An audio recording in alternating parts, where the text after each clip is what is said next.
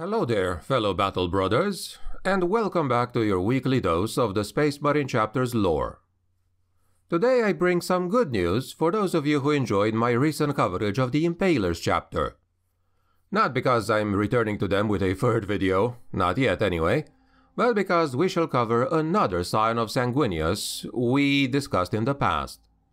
These are the Bloodbearers. While in their first video I narrated to you about their founding and founder, today we shall give the entire chapter an overview, by going into their recruitment, doctrine, beliefs, and more. I'm your host, the Grimdark Narrator, and without further ado, let us proceed, shall we? Scattered records of the Bloodbearers imply that the chapter has no set homeworld, instead functioning as a fleet-based chapter. They follow a much rarer operational strategy for the warfleet known as the nomad predation pattern. We've actually seen this before with the infamous Carcharodon's chapter, among others. This allows the chapter to be an entirely sovereign force which can sustain itself without any support whatsoever. As a nomad predation pattern, they can voyage indefinitely, tarrying only long enough to identify and engage the foes of the Imperium. After destroying these potential threats, the fleet acquires resources from their vanquished foes. One of the Bloodbearers' preferential modes of operation is to cull potential initiates from the young of the survivors of their assaults, where practical. That is, of course, if the survivors are human and free of any corrupting influence of the warp. The initiates that survive are then subjected to intense hypnoconditioning and other harsh procedures designed to strip away any past loyalty, and replacing it with the will and attitude of the Bloodbearers. This chapter is divided into companies of varying sizes and specializations, each one led by an officer with the equivalent rank of captain. Due to their propensity for engaging in never-ending conflicts, the Bloodbearers have often been forced to merge remnants of a depleted force into viable battle groups. When too many losses are sustained by a company, negating their ability to operate alone, they will often merge with another full-size company. New companies are also regularly created by combining a body of newly inducted Scout Marines with a few veterans from other companies, who will then take up the designation of one of the Dominion companies. Regardless of size, a company is divided into squads of various specializations: battle line, fire support, close support, and veteran. In the larger companies, there is an informal hierarchy to allow the captain to focus on the overall tactical picture. Squad leaders who have displayed a talent for leadership might then be granted the title Centurion, and act as the second-in-command to the captain. These Centurions are earmarked for possible senior command in the future, and are often considered captains in training. A couple of unique specialist formations of theirs include the Malakim. Also known as Messengers, they are the Lord Commander's personal honor guard. These elites stand in the Lord Commander's presence and do not operate within any of the other dominions or companies. Each one, when inducted into the ranks of the Malakim, give up their common name and take up a ritual name, giving up their individual identity to do the work of the Lord Commander without any guilt or regret. They are the great angel's living embodiment of wrath and retribution, given physical form and purpose. It is upon these warriors that the Lord Commander depends upon to carry the most dangerous of jobs. They also stand as guardians of the chapter's flagship, the Crimson Death, guarding the halls and inner sanctums from those foolish or suicidal enough to dare launch a boarding action upon them. Rarely called upon to take to the battlefield proper, even when they are finally unleashed upon the enemy, they strike suddenly and violently, the wrath of the Primarch made manifest. It is for their sacrifice and indomitable resolve that the tides of many a battle have been turned from a potentially disastrous defeat into momentous victories. The second of their unique formations is known as the Angel's Tears. Honoring the 9th Legion of the old times, the Bloodbearers still maintain the mysterious and deadly formation called the Angel's Tears. This is the chapter's deadly heavy weapon specialists, who serve in place of the more common fire support marines of other chapters. They are known for the cruel devastation that they bring to the enemy, each warrior bearing the title of Memitim, which means executioner or slayer or dead hand. They specialize in the use of weapons of mass destruction, serving as the wrath of Sanguinius set forth by the Lord Commander's will to cull those he decrees unworthy of being saved. They rarely take to the field of battle, serving as agents of destruction against only those deemed worthy of annihilation. They are armed with ancient, dark-forged weapons spawned out of the Dark Age of technology, and they descend upon their foes unannounced with their jump packs, with oaths of retribution upon their lips.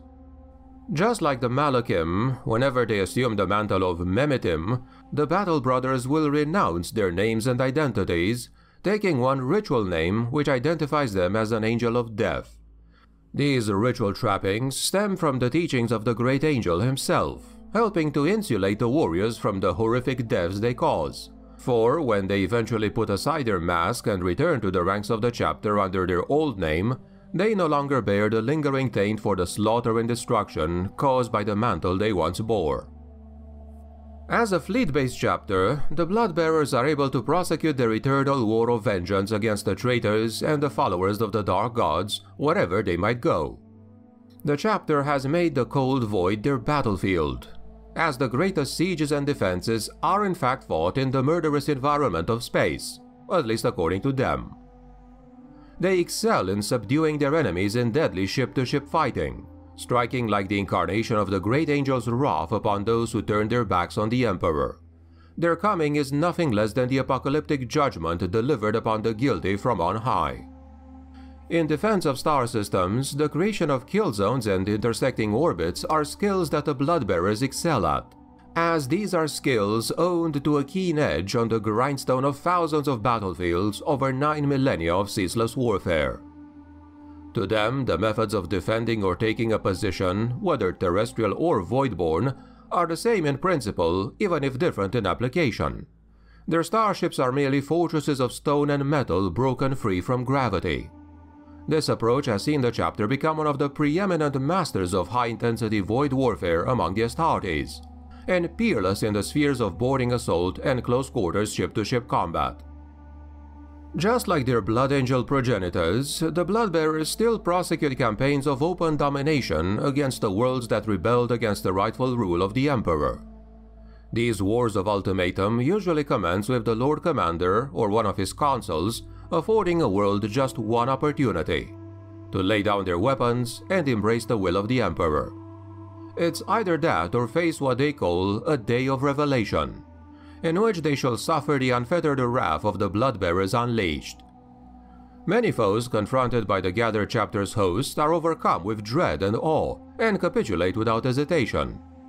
However, those that do not will see the noble countenance of these angels of death transformed, the fury and spirit of the avenging angel unleashed, as blinding destruction is delivered in a hail of bolter and blades. Operating almost exclusively as a rapid strike force, the tactical doctrine of the chapter is focused heavily upon the use of powerful shock assaults, close-quarters combat, and above all else the brutal application of focused and overwhelming power to shatter the enemy's resistance in a single blow. Like other chapters of the Blood, they eschew the use of defensive warfare or long-range firefights as indecisive and unfitting. Despite personal misgivings, they will not hesitate to utilize a sustained orbital bombardment to soften up a particularly difficult target. This is then followed up by a large-scale drop-out assault, augmented by a large element of close air support. This allows the chapter's assault elements to press the attack to the hilt. Once fully committed, they attack the enemy's vitals, endeavoring to cause as much death and destruction as quickly as possible. Relishing close-quarters fighting, the Bloodbearers either attack with point-blank weapon fire or in melee combat. They look upon the Codex Astartes as the foundation of their way of life, but to follow its teachings literally without consideration for what they have already learned and what they observe around them is not, in their view, wisdom, but blind orthodoxy. To believe in rigid dogma is a weakness of the mind, and it is this very weakness which has caused so much stagnation in the wider Imperium. The Bloodbearers feel that to be bound by words set down an age ago is to risk failure to adapt to changing circumstances, which could in turn prove fatal to the chapter. Their main adaptation from the doctrines are all intended to grant the chapter extra flexibility in keeping up with their duty as constant crusaders.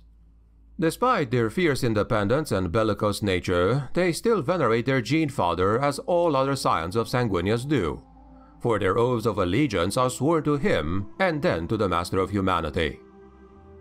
The Bloodbearers paint their power armor black, with a white chapter badge and squad markings. The shoulders of the power armor are painted dark red, and the trim is gold. The aquila on the chest guard is usually gold, white, or black. The chapter icon consists of a stylized white-colored armored gauntlet holding a sanguine chalice, which bears the blood of their gene-sire centered upon a dark red field. And this, my friends, has been what I wanted to tell you about the Bloodbearers chapter, another scion of the Blood Angels, for today. All in all, a fairly disciplined successor chapter compared to some others, both homebrew and canon for that matter. I think both the Impalers and the Flesh Terrors are a little bit savager than these guys. There's also enough fluff on them to maybe make one final episode at some point, focused on their campaign's chronicle maybe. Anyway, what are your thoughts about them? Would you like to see a final episode on them too? What did you like or dislike most about their aspects and traits? As always, I welcome your opinions in the comments below. If you found this informative, please consider leaving a like, share, and subscribe for future content. Thank you for watching, and the Emperor protects.